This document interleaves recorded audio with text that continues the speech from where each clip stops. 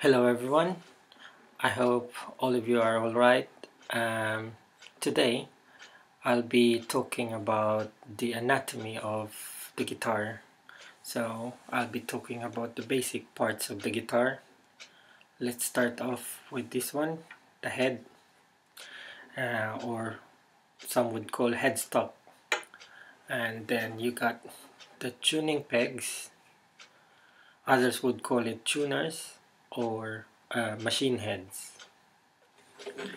And then you got the knot, and this area is the neck, the fretboard, then you got the strings, and then you got this line is called frets, and the flat surface underneath is called fretboard. And then you might wonder, because some guitars got dots, dot inlays, the trapezoid or the square inlays, there's markings. The classical guitar got it on top, that dots.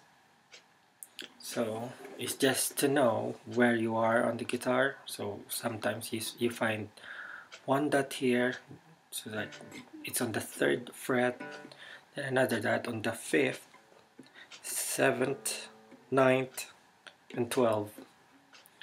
We'll talk more about that one, but yeah, you got that inlays.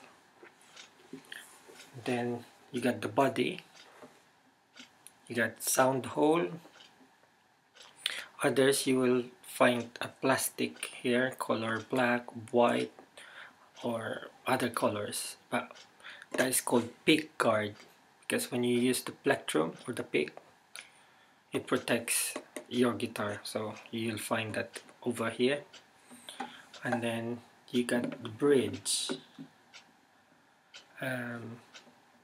Pretty much that's the basic parts of the guitar.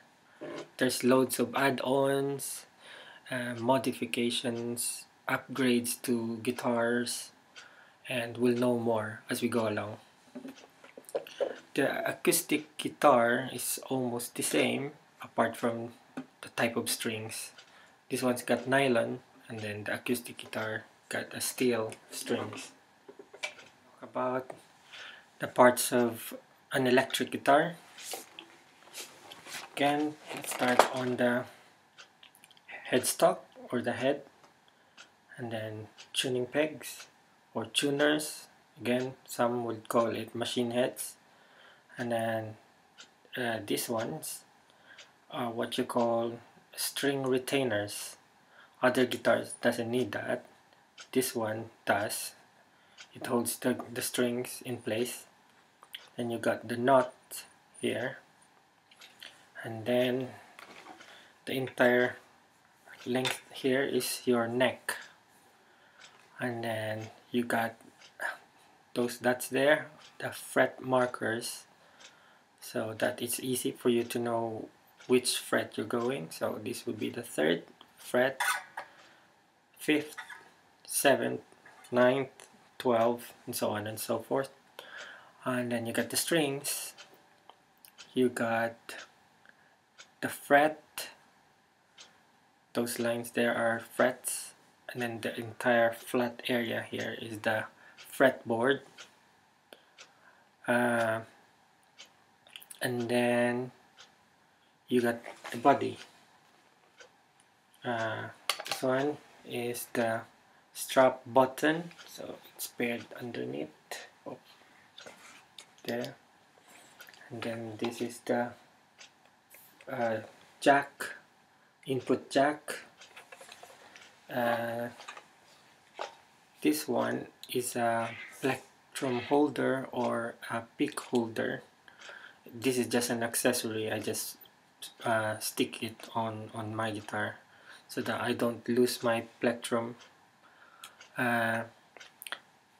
Pickups, and then this one, pickup selector.